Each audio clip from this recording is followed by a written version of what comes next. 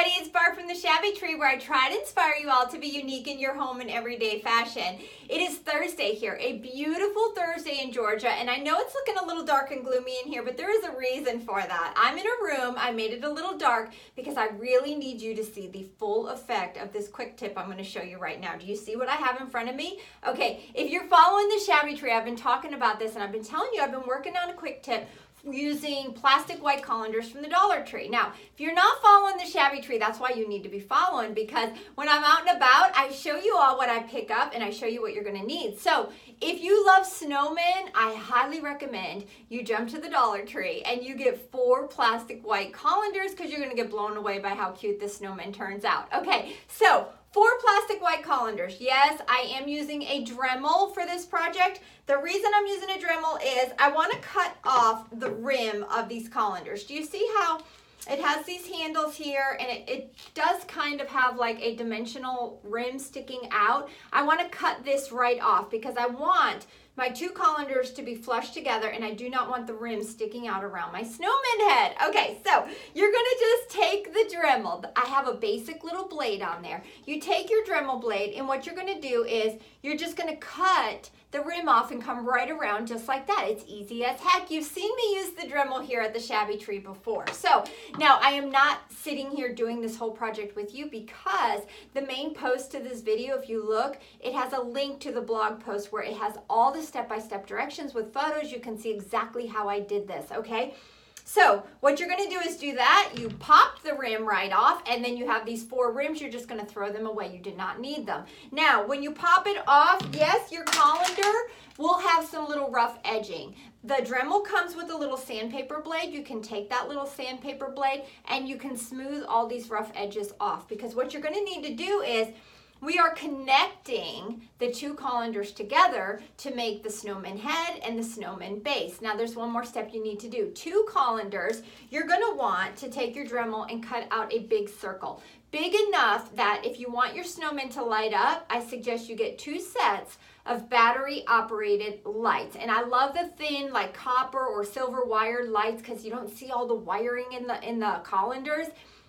You need to make sure your little box of lights are going to fit through here, because what we're going to do is you're going to have one set for the head where you're going to drop your lights down into the head, and then the body part will have a hole at the bottom where you're going to shove the lights up in, and he lights up. That's why this room is dark and gloomy, because you're going to see him.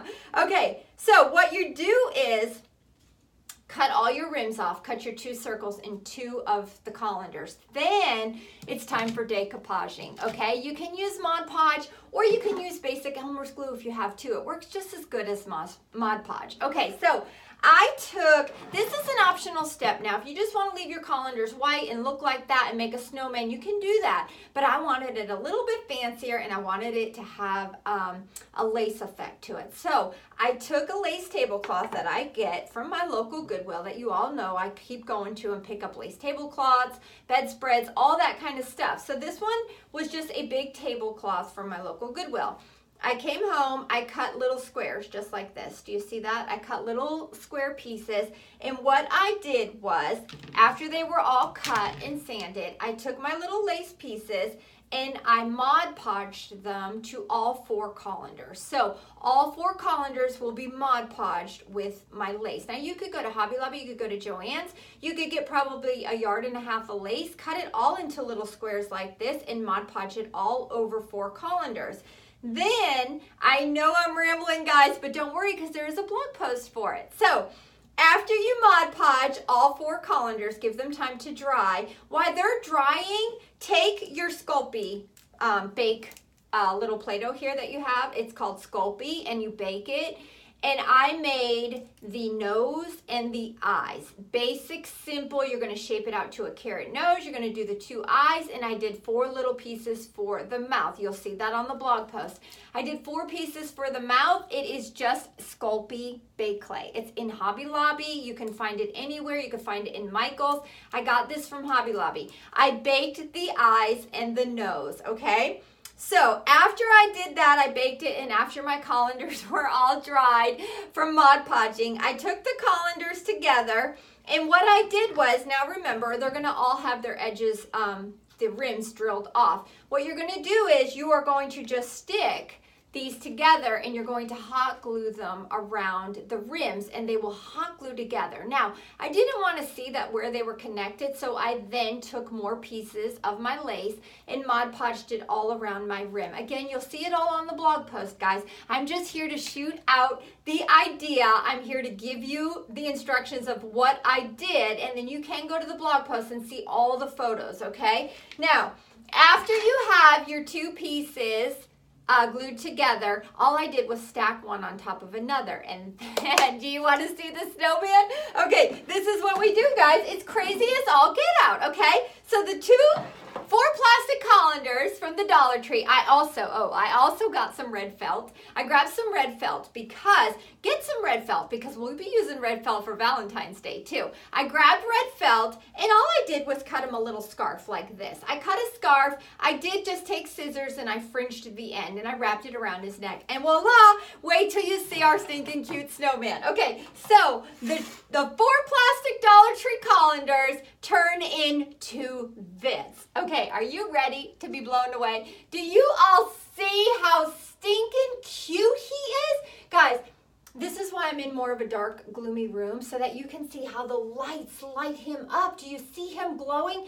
At night, he is amazing. So who loves snowmen? You really have to give him a try. Okay, are you saying, well, where did the hat come from? Well, the hat came from the Shabby Tree too. And all you got to do is go to the blog page and you will find the directions for the hat. Or do you have a hat? Do you have a top hat? Do you have a snowman hat? You can just put a regular snowman hat on him. But this is a hat we made here, and I'm not going to get into that. It's on the blog page. You can see exactly how we made the hat. But, guys, do you see? All this is how cute is that? Okay, this is his head. Do you see it? And it's lighting up because what I've got in here are battery-operated string lights. This is the craziest thing ever. I absolutely love him. Do you see? These are just string lights, just like that. And the little box is set down in there, and all I do is put these down in here, and it lights him up. Crazy as heck. Now, the reason I like the lace is it just gives it a better look. You don't have to do the lace if you don't want. By all means, skip the lace step and leave it just a plastic white colander. Now, to get your lights to stay up so the whole head lights, all you got to do is take a little piece and stick it through a little hole on top here and it'll hold them up. Do you see how cool that is? Okay, and then this is your bottom piece. And then I have the hole right here and I shove the lights in the bottom and then your lights get shoved in your head. And then you just put one on top of another. I am not even gluing them together, guys. It'll be easier to store it away.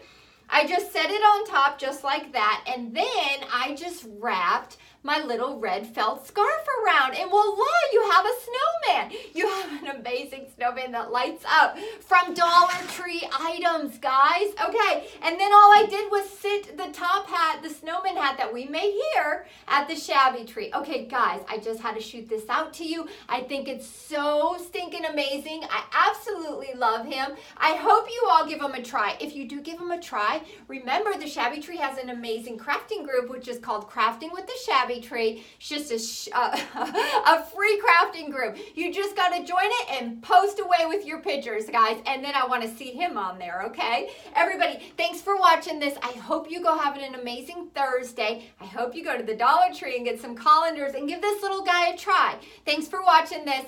Hope to see you again soon.